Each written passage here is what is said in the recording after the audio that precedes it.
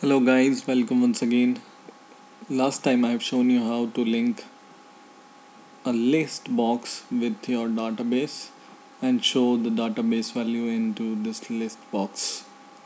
Today I'm going to show you how to show the corresponding value of your database when you click something like, for example, you'll click John here, the corresponding values of John, that is employee ID 1, first name John, last name Bell, and age 27 should appear here, just like we have done in the case of combo box. So when we select a name, the corresponding value will come into your text fields. So I want to do the same with my list box also. So let's see for that what we have to do. So go to your design, select your list box, and when you double click it, you will go to the method or the function of that list box, selected index change event. And in here you need to write a connection first. So I'm just going to the combo box selected index change method, which I have shown you in the video number 13, and I will just copy all this code from there which is inside that function and paste it into my list box 1 selected index change. So if you don't know this code, just follow the video number 13 and you will know how to do this. So I'm just grabbing my code from video number 13 and just pasting it inside the list box selected index change, and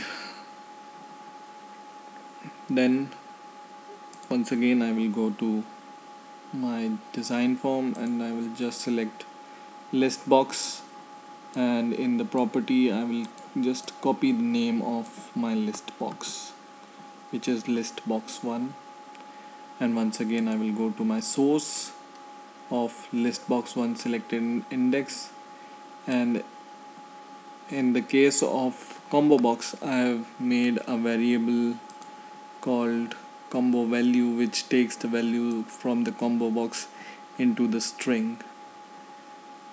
So in this case I'm taking the value from the list box, so I will replace this combo box 1 by list box 1, and I will change this variable name also, list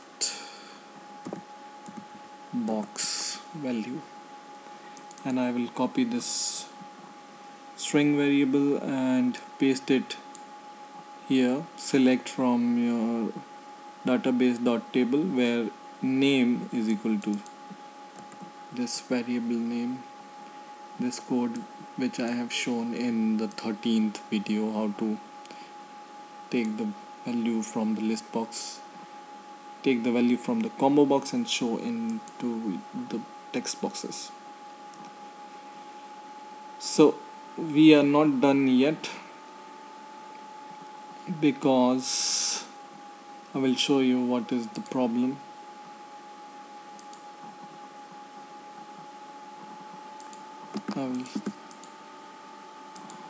So you can see that when you click this thing, nothing is appearing here, because we need to select only one column from here. So right now what it's doing is it's selecting whole text 1 comma John comma this into your variable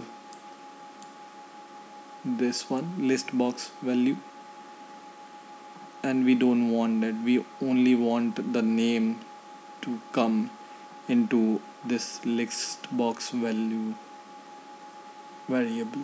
So what we do is we will go to our fill combo method, which I have shown you in the 12th video,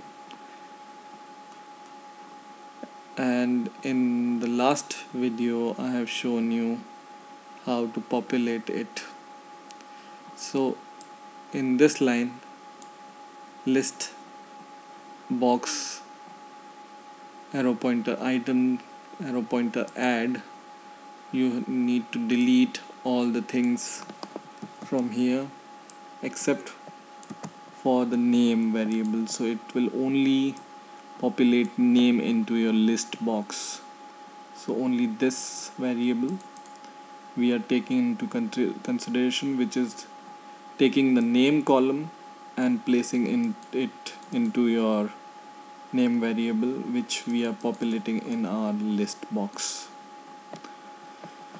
So I think this will work now, and let's see our program is working or not. So to enter the password, yes, and now only the names are showing from the database, which is this John, Jack, Jill. So it's the same names here and here, and when you click some name here, corresponding value will come here. So you can check these value also. 1 John Bell 27, 1 John Bell 27. You can select some other name and it will come. Corresponding values will come into your text box. So in this way you can transfer your database value corresponding to the list box index selected. So I hope you have learned something new this time. Please rate, comment and subscribe, and bye for now.